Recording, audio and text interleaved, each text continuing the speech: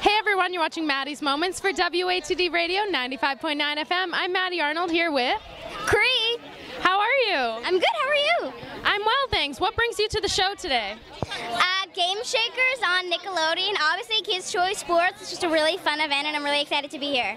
Tell us about Game Shakers. Basically, it's a show about two girls who get together and start a gaming company. They team up with a rap superstar. You might know him as Kel Mitchell. With some friends, they get together. It's all about their adventures making new games, which are actually available on nick.com and the App Store. Check them out. Yeah, check them out. Nasty Goats and Skywell are out right now. There's a bunch more on nick.com.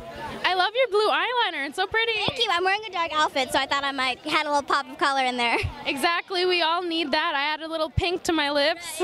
So you're a Brooklyn fan. Yes, I'm from Queens, so I got to represent the boroughs. They have a great dance team as well. So, is dance your favorite sport? Yeah, I'm a dancer all the way, so it's really awesome. It's really healthy, active. It's totally a sport. Is that how you unwind or relax?